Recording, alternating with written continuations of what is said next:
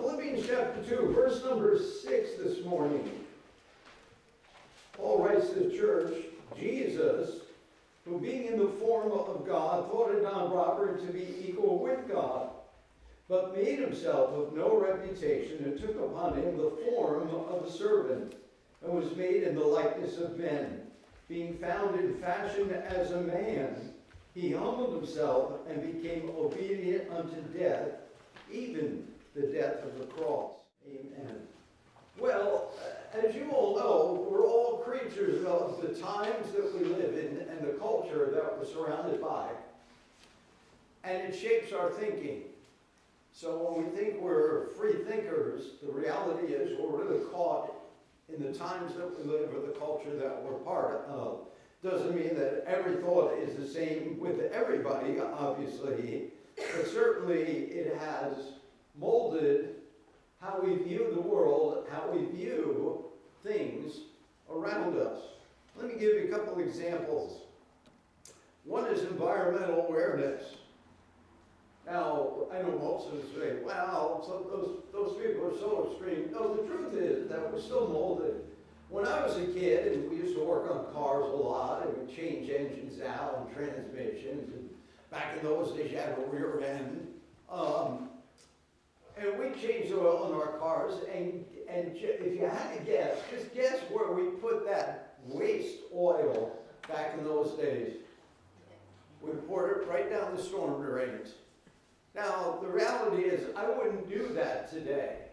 Not that I'm an environmental nut, but we all come to understand, we need to do something that we never did before to save the environment or to keep the environment hospitable to us and future generations. So our thinking, at least mine has, been influenced by the thinking of our culture. I don't put waste oil down the storm drains anymore. Gender identity, that's a big one. I mean, prior to 10 years ago, nobody would have ever thought the way we're thinking as a culture today. As Christians, I trust we're thinking the same as the scriptures have taught us. God created men and women. And then, of course, there's this idea of body image and beauty standards that have changed, not only in our culture, but in our times. Now, our culture has a particular standard for beauty in which other just don't hold the same standard. I've heard men in other cultures say they like women with a little meat on their bones. Well, our standard seems to be a little different than that. We're always trying to thin ourselves down, men and women. That the standard is, if you don't have a six-pack, you're just not a good-looking guy. Well, you don't know how many packs I have, but I tell you, I got at least one. Got at least one. We've become a consumer culture. That's because of our times and our culture. Prior to the 1800s, people weren't consuming. They didn't go to the store and buy whatever they wanted. So that's changed. Did you know that when the Pilgrims landed and Christmas time came around, they thought it was an abomination to celebrate Christmas? They considered it because over in England it became a party time, became a drunken feast. So if you were a Christian, if you were one of the Pilgrims, you didn't celebrate Christmas. Well, obviously that's changed for us. As Christians, we all celebrate Christmas. We even decorate. We even put trees inside the church building. They would have thought that was anathema back then, that we're ungodly. So we have to understand that we are part of the times and the culture that we live in. And with that thought in mind, one of the things that we do today that they didn't do back then is we run around and we say, are you ready for the holidays? Are you ready for Christmas? And what do we mean by that? We mean, are you done shopping for gifts and for food? That's what we mean. Are you ready? Yeah. People must have asked me that question at least 10 times so far this year. And I say, yes. My wife has finished our shopping. And she's ready, and I'm ready because I bought her the gift, and she bought all the other gifts. She's my helpmate. So, the question we want to ask ourselves today is not, are you ready for this Christmas? Are you ready for Jesus' birth that happened 2,000 years ago and celebrating that? But we want to get into, not only did he come the first time, but he's coming again a second time. Are you ready for that? And it's not going to involve decorations and buying food. It's going to involve our hearts. So that's what I want to kind of hit on today. One pastor entitled the idea of the first coming or Christmas, he entitled his sermon, Happy Incarnation. And I thought about that. I thought, wouldn't it be cool if as Christians we just started this trend where instead of saying Merry Christmas or Happy Christmas, as they say in England, if we just started saying, hey, Happy Incarnation. And people would say, what are you talking about? Well, Christmas is the birth of Christ. It's a birthday celebration. And he came, God came into the world. That's the doctrine of the incarnation. So, happy incarnation. Next week, it'll be great. So, his first coming really, in short, is this. Because we become so used to the narratives of the Bible, Matthew chapter 2, Luke chapter 2 through 4, somewhere in there, is the story of the wise men in Matthew, Mary giving birth in Luke. We become so used to the story that it kind of just, it's the same old, same old. So if I preach a Christmas message like I've been trying to do the whole month as I do every year, focus on Christ. So next Sunday, obviously, Sunday morning and Sunday night, we're going to be hitting two particular places in the Bible. The Gospel of Matthew, the Gospel of Luke. And you think to yourself after a time, it's kind of like the Christmas songs we sing. We only sing them once a year, but we've been singing them our whole life. We just get used to them. Oh yeah, joy to the world. You know, oh come, Emmanuel. And we get to a point where it becomes, Well, where we lose the wonder of it all, where we lose the reality that God became one of us and grew as one of us, lived with siblings as most of us do, lived in a family unit. As Mike mentioned Sunday school this morning, what would it be like to live with a sibling who never sinned? Well, I can tell you what it'd be like. You'd be taunted. You'd be tempted, I suppose. Come on, throw the rock, throw the rock.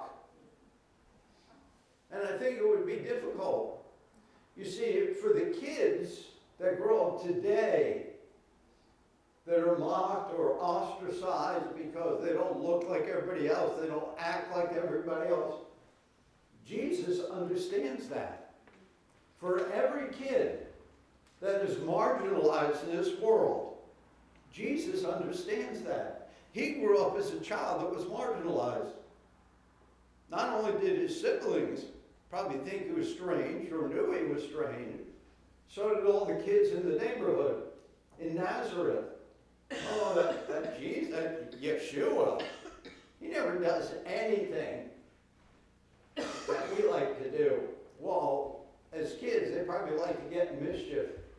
Jesus didn't do that.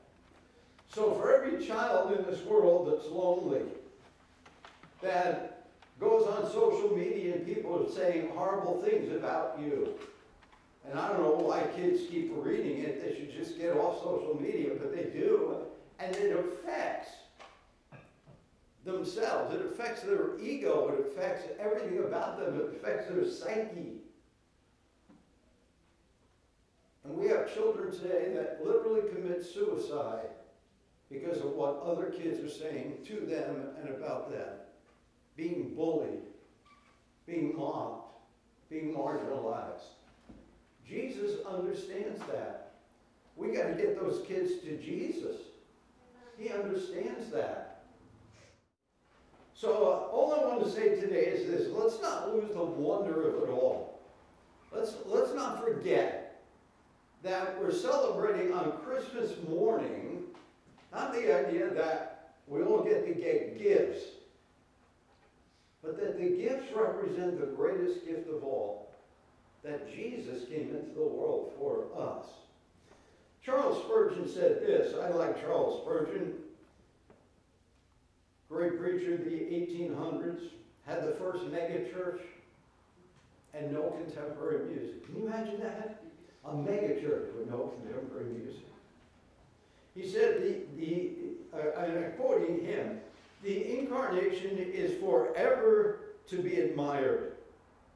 Let us bow our heads in reverence whenever we speak of it, for Jesus became man and bore our likeness in order that he might save us." Simple truth that we all know. But I'm here to remind us.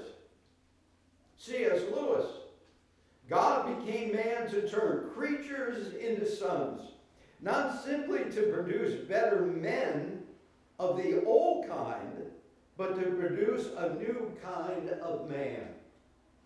That's us. Men and we're a new kind. We're different. We're born again. Our motives are different. Our thinking ought to be different. Our heart should be different. Everything about us is new. I know it's certainly true in my case. Am I perfect? Well, I'm working towards it. I'm working towards it. Gregory of Nyssa, old church father.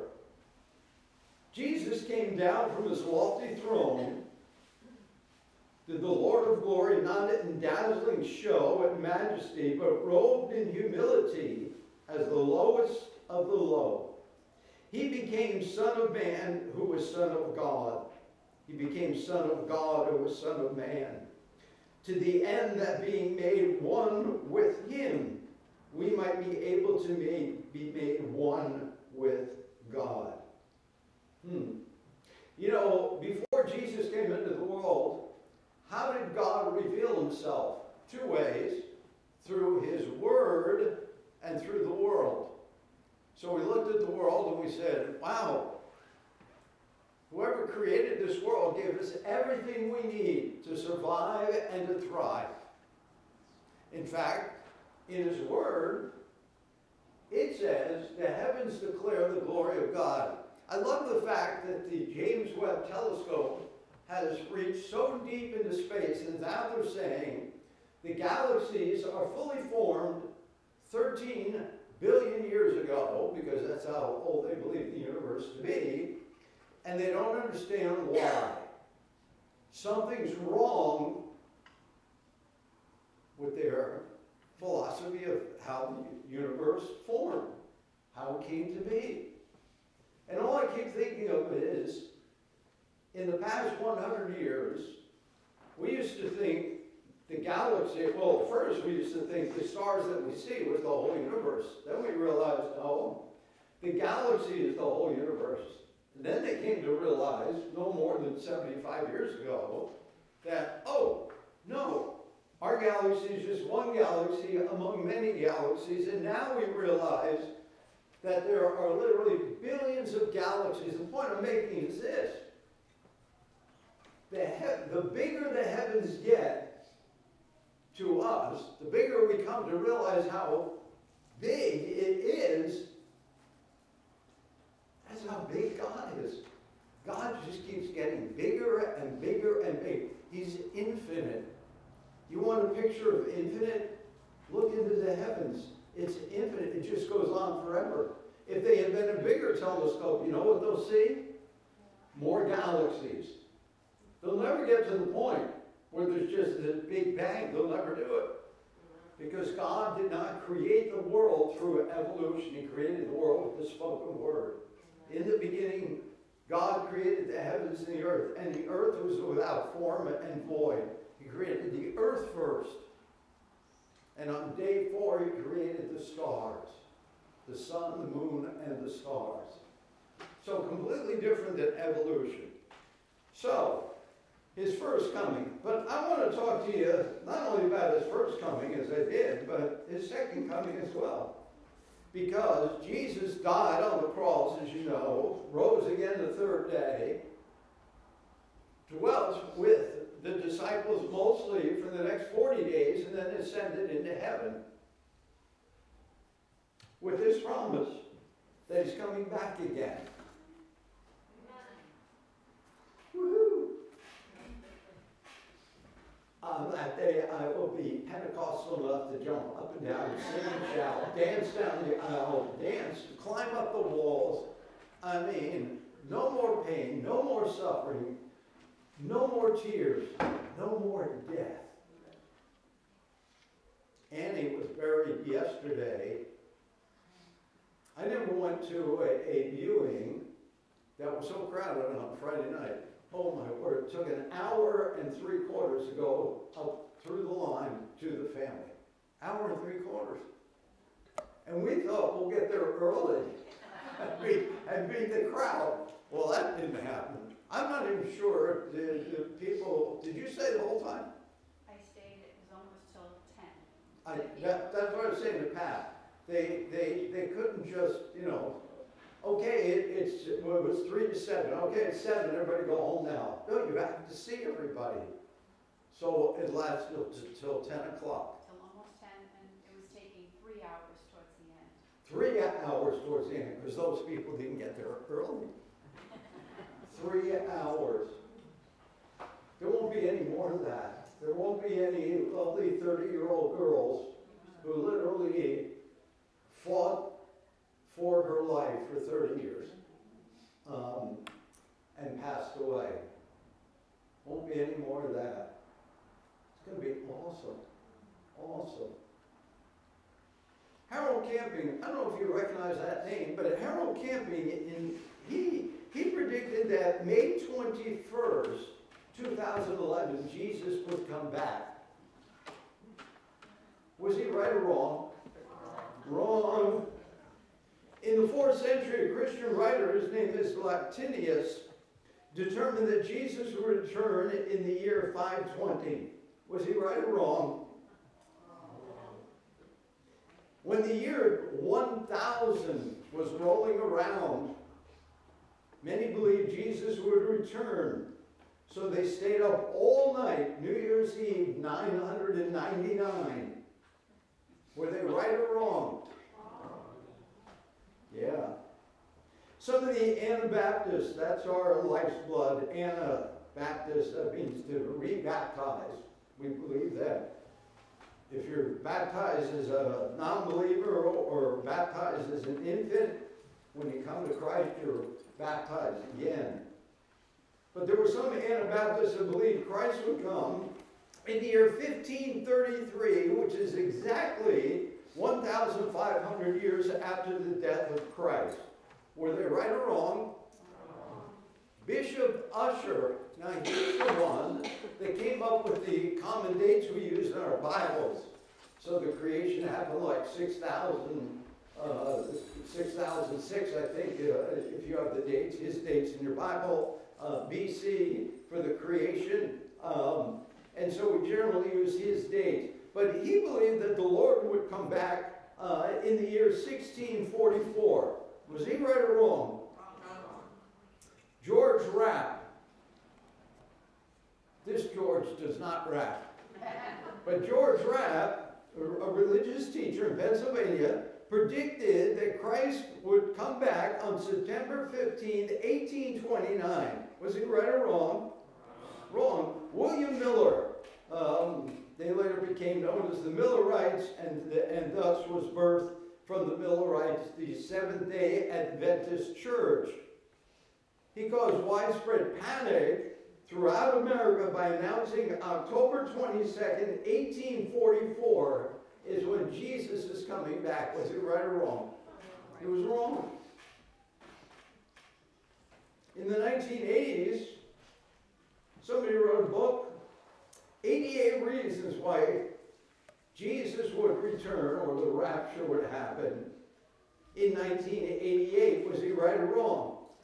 He was wrong, but he corrected himself and he came out with the second edition, why Jesus would come back in 1989. Was he right the second time? No. I want you to turn your Bibles to Matthew chapter number 24 with me. And I'm going to show you from the Bible, when Jesus is coming back. And you know, if we're looking at the Bible, it can't be wrong, right?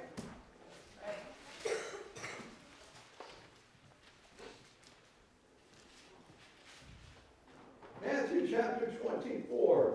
Now, the disciples had just asked Jesus a question, two questions actually. So if we go down to verse 1, Jesus went out from the temple, that is, departed from the temple, and the disciples came to him to show him the buildings of the temple. Why? Well, because Herod was reconstructing the temple. He enlarged the courtyard. He actually built a retaining wall and filled it in and made the temple court larger. In fact, the Wailing Wall, is not part of the temple proper. It's actually part of the retaining wall that held the temple. So the disciples, the construction was coming to a completion by this point in time, and they were just kind of saying, "This is awesome. Look at this building. This is awesome." And this is what Jesus said. In verse number 2, Jesus said to them, "See ye not all these things? Truly I say unto you, there shall not be left here one stone upon another that shall not be thrown down." Oh, well, that doesn't sound like a happy thing. And it wasn't. And as he sat upon the Mount of Olives, they left the city, went through the Kidron Valley, and were on the mount looking out at the city. The disciples came to him privately, saying, "Tell us, when shall these things be?" In other words, when are the stones going to be torn down? And here's their second question. "And what shall be the sign of your coming and of the end of the world?" And Jesus said to them, answering the first question, "Take heed that no man deceive you, for many shall come in my name, saying, I am Christ, and deceive many." Now, he gives all these signs, and we won't go into, because that's not our point here today. He gives all these signs. Here's what's going to take place when the temple is going to be torn down and the city of Jerusalem destroyed. If you recall, earlier he wept over the city. And he said, I would have gathered you like a hen gathers her chicks, but you just wouldn't come. And he wept over the city. Why? Because he knew the time was coming when the city would be destroyed. And he gives all these signs. But if we drop down to verse number 36, now he's giving the answer to the second question. When are you coming? When's the end of the age? But of that day and hour knows what? No man, no. Not even the angels of heaven, but my Father only. Even he didn't know. But as the days of Noah were, so also shall the coming of the Son of Man be. Well, what were the days of Noah? Well, we know that violence filled the world because it says so in Genesis, but also for the days that were before the flood, they were eating and drinking, marrying, giving in marriage until the day that Noah entered the ark. In other words, life was going on as usual. Now, if you read the signs of the destruction of Jerusalem in the beginning of the chapter, there's no way life is going on as usual per se, because there are earthquakes and wars, and he's telling the believers, listen, when you see the city encompassed about with the armies, flee to the mountains. That's not life as usual. But Jesus said, listen, nobody knows when I'm coming. Nobody knows. Life will be going on as usual. People will be marrying, eating, drinking, doing the normal things in life. And then he will come. So, they didn't know in verse 39 until the flood came and took them all away. So shall also be the coming of the Son of Man be. Two will be in the field, one shall be taken, the other left. Two will be grinding in the mill, one will be taken, the other left. Watch therefore, for you don't know what hour the Lord does come. So we know this, that he's coming. But drop down to verse 44. Therefore be also what? Ready. So that's the question. Are you ready for the coming of the Lord? When I was a kid, not too long ago, isn't it weird how you're the same on the inside, but the body just keeps getting older? As the Bible says, we're renewed day by day. Spiritually, renewed day by day. Growing in grace, becoming better people, more loving, more compassionate towards others, more helpful, more understanding, as it ought to be. So as we grow older, we ought to be better people, but spiritually speaking, we ought to be more Christ-like. But as a kid, I don't know if any of you remember these cartoons. Remember Looney Tunes cartoons? Daffy Duck and Elmer Fudd and Bugs Bunny? Those were the good cartoons. But there was one that I watched as a kid, and that was Popeye the Sailor Man. Anybody remember him? And his sometimes friend and many times rival, Bluto. Remember him? Big guy. And then, of course, they both liked olive oil. And then there was a guy, Whitby, that ate the hamburgers all the time. And then there was a little sweet pea. And so I watched that cartoon, and I recall one time as a small kid, I was probably 35 watching that. I throw it in because there's still guys in their 30s that are home watching cartoons. And when that cartoon was done, I had to go to bed. I don't recall exactly the age, I don't know, 4 or 5, somewhere in there. And I remember one time finally realizing that I'm going to bed and it's still light outside. I remember that thought running through my mind as a kid. It's like, I'm going to bed and it's still light out. Obviously it was summertime, but I'm going to bed. And I think it was 6:30. So my parents wanted to make sure I was out of their way early at 6:30. Now they used to have a friend who actually got movies, 16 millimeter movie films, like real movies. And he'd set up the projector, and one night I said, well, because I'm awake, I'm laying in bed. And I hear he comes over, he sets up the projector, and the movie starts. And I go out to the living room. And they're watching a movie called, I think it was Bluebeard the Pirate. And I remember at the end of the film, and I love swashbuckling films to this day, Errol Flynn, all that stuff. And at the end of the movie, they took the bad guy, Bluebeard the Pirate, and they buried him in the sand at the edge of the ocean up to his neck. So just his head was sticking out of the sand with the tide coming in. Now, I don't know about you, but as a 4 or 5-year-old kid, that guy, I can still picture that poor guy. And I'm thinking, is anybody going to get that guy out? But Popeye, getting back to Popeye. So all the Popeye cartoons were the same. He gets in a mess or a fix, and he's losing the battle, whether it's against Bluto, usually, or something else happening. And he reaches into his vest pocket, right, and what's he pull out? Spinach. A can of spinach. A can of spinach. And he gulps it down, and immediately, don't you love Popeye too? His forearms are 3 times bigger than his biceps and his triceps. And he's got the strength he needs. Well, let's think about this for a second. Wouldn't it be better for Popeye to have regular balanced meals, including spinach, so that he was always ready? Not just in an emergency, he had to get ready.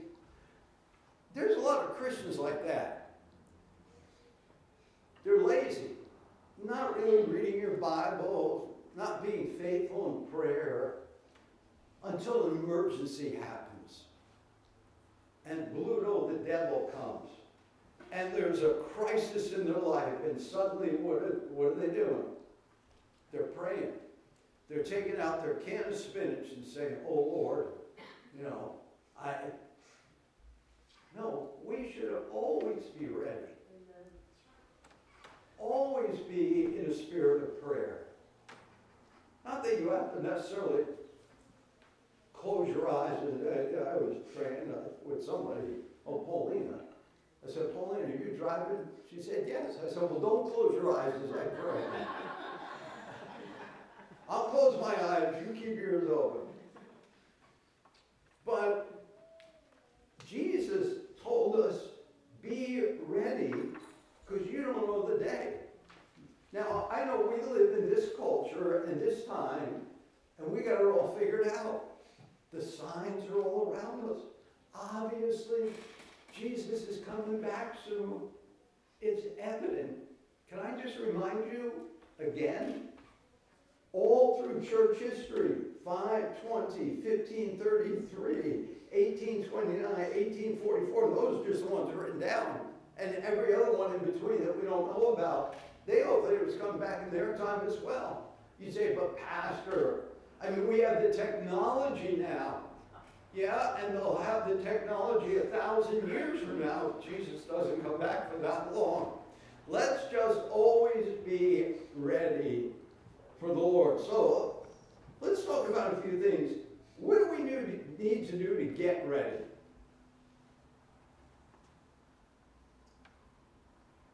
Well, number one is this. You need to receive Christ for salvation. That's number one. So for all the people that think everybody goes to heaven and only Hitler goes to hell, they're sadly mistaken. People need to trust what Christ has done for them on the cross. John chapter 1 verse 12 says, as many as received him, to them he gave the power, the authority to become the sons of God. We have to receive Christ and his sacrifice on our behalf. And then I was thinking this, as Christians, so if you're not a Christian, you need to become a Christian, a follower of Christ. Number two is this: as Christians, is there any unconfessed sin in your life? Are you living with something on your heart and your mind? Is the Spirit of God convicting you of something that you need to repent of, change, get rid of, or add to your life? We need to do that. Psalm 51:10, there's the Holy Spirit now. Create in me a clean heart, O God, and renew a right spirit within me. That's David's psalm of repentance. When he committed adultery, we're going to talk about that tonight. How can a man that was so good do something that's so bad? Adultery, deceit, murder. That's David, the man after God's own heart. Wow. We look at that and we go, well, if we only took that slice of his life, and God said, here's a man after my own heart, and then we read the story of him committing adultery and murdering her husband, we'd say, well, he's not a Christian. But that's tonight. And then I was thinking this: how else do we get ready for Jesus to come? Well, I was thinking that a lot of times Christians are just, they don't have any spiritual spinach. We need spiritual spinach. What's that? We need to be in the scriptures. I mean, if you're just listening to me, and worse yet, if the message is boring, it could be this one. I don't know. And you're really not getting anything out of it, and you're not reading your Bible, and you're getting nothing. So you have to be in the scriptures. It's amazing how much time we can spend online, on our phones, watching television, seeing movies, and dedicate as Christians so little time towards something that will feed our soul and our spirit. But then also, if we want to be ready to see the Lord, face the Lord, I was thinking that we need to be ready to give. 1 Timothy 6:18 says that they do good, that they be rich in good works, ready to distribute, willing to communicate. Romans 12:13, distributing to the necessity of the saints, given to hospitality. Are we givers? I know people, you get hung up on tithing. God's not hung up on tithing as some people are hung up on tithing. You know what God's hung up on? I've given you everything. Will you give something back to me? We ought to just have giving hearts. Give to the Lord through the church, but give to other things outside the church. If you see somebody with a need, help them. If you see a cause that you're interested in, give to it. Next week we're taking an offering up from the batteries. You say, well, what's a battery? Hey, there's a radio station broadcasting the gospel message into the jungles of Africa. I'm not sure it's a jungle there, but anyway. So it's a good thing. And then I think we need to be ready to forgive. I know some Christians that harbor grudges. They hate their brothers or sisters. Psalm 86:5 says, for you, Lord, are good and ready to forgive, and plenteous in mercy. You have a lot of mercy unto all them that call upon you. So God forgave us. The New Testament, I should use that quote, that we ought to be willing to forgive others as God forgave us for Christ's sake. For Jesus' sake. We ought to forgive others for Jesus' sake. And then I think we need to be ready to give an answer. Ready to preach, ready to share our faith, if you will. 1 Peter 3:15. But sanctify the Lord, set the Lord apart in your heart, and be ready always to give an answer to every man, every woman, every person, every kid that asks you the reason of the hope that is in you. Are you living in such a way that people see the hope that's in you? Or do you walk around like, oh man, I don't know, things are just tough, it's terrible, it's hard. No, people ought to see the hope that's in you. Life might stink right now, That's a theological term, stink. You might have financial problems, you might have health problems, you might have relationship problems, you might have family problems, but you know what? You're still looking to the Lord. Lord, you know all my problems. You've lived through probably all of them. So Lord, I'm just looking to you.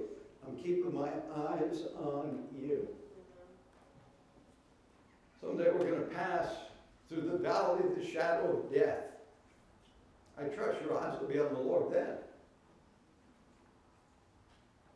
I remember when my mom said, it kind of shocked me because I didn't think she realized this, but I was in her hospital room, and the woman next to her, I was saying hi to and talking to her, and I went there because for some odd reason she said something that gave me the impression she was a Christian.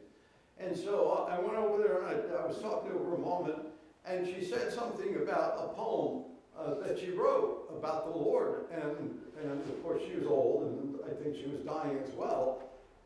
And I said, well, can you tell me that poem? And this woman, she was in at least her 80s or 90s,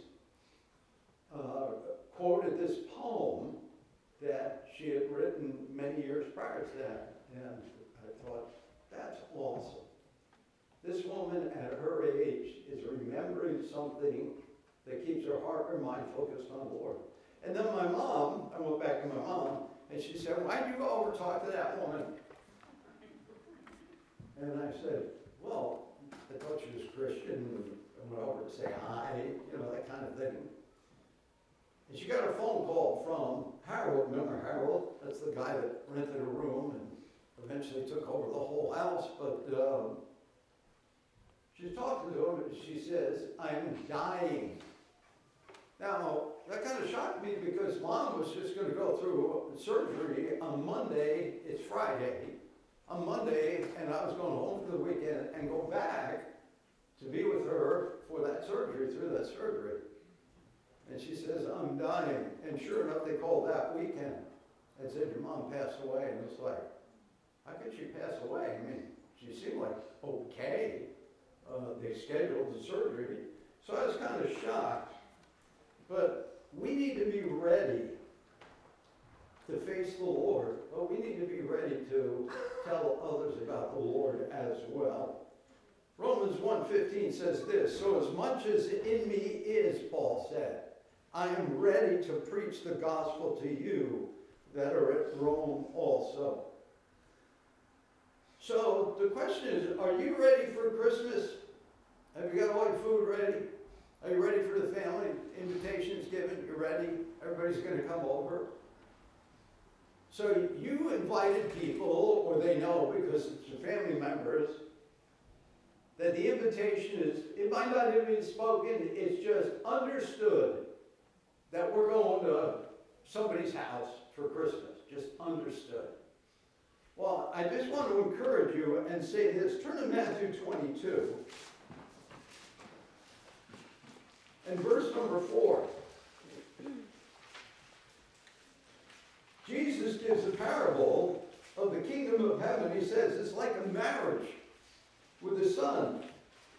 And in verse number 4, he said, again, he sent forth other servants, saying, tell them which are bidden or invited, behold, I have prepared my dinner. My ox and my fatlings are killed, and all things are what? Ready. Come unto the marriage. So God is giving the world an invitation. I want you to be married as the church, as it were, to my son. There's a marriage feast that's going to take place. There's going to be a coming together, a consummation of the church with the bridegroom, the bride with the bridegroom someday. So God is inviting people, bidding us to come. So God is ready to receive us. Are you ready to receive Christ? Number 2, God's ready to forgive. Psalm 86:5, for you, Lord, you're good and ready to forgive. God's ready to forgive. And last of all,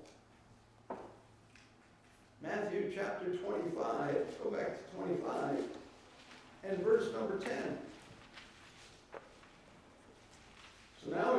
about being ready, and he gives another parable of the 10 virgins. 5 were wise and 5 were foolish. Look at verse number 10.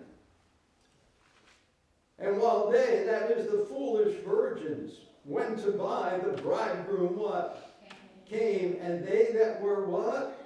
Ready went in with him to the marriage, and the door was shut. There's a woman, true story, who was buried under a 150-year-old oak tree in Louisiana. Huge tree. Maybe it's still there, I don't know. It's in a cemetery of an Episcopal church. And in accordance with the woman's instructions, there's only one word carved on her headstone. No dates, no birth, no death, no name. One word. What do you think the word is?